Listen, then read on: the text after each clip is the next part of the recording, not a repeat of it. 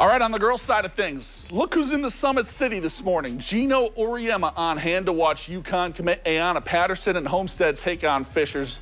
Pick it up fourth quarter. This one all Spartans. Patterson passes out of the double team, finds Maggie Kinsley for the easy bucket. Homestead goes up 20. Other end of the floor, Ayanna showing off the defensive skills.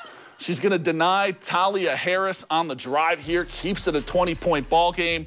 And well, she didn't disappoint on offense either. Pass inside, little too easy for the Miss Basketball candidate. 2 of her game high 23, 8 rebounds. Homestead runs away with this one, 51-35. Final stop comes at Blackhawk, 1A number 9. Lady Braves taking on DeKalb. Pick this one up early. Braves down a point.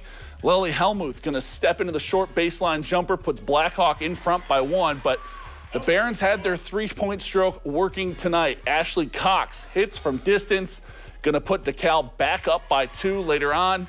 Delaney Cox, no from downtown, but Lily Cohn is going to be right there to clean things up, puts DeKalb on top by 5.